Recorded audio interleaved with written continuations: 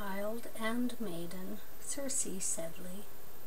The speaker has watched the girl grow into a young woman and unexpectedly found their own heart captured, as if Cupid and his mother worked together to accomplish this fact. Child and Maiden.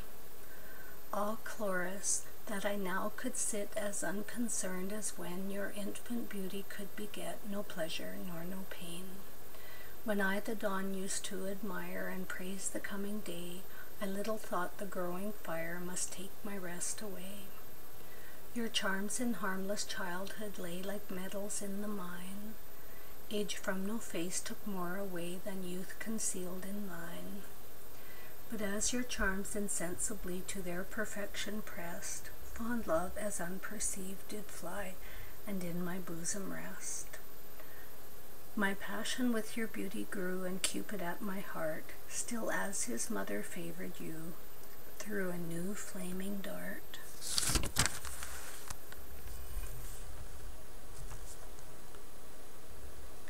Each gloried in their wanton part. To make a lover, he employed the utmost of his art. To make a beauty, she.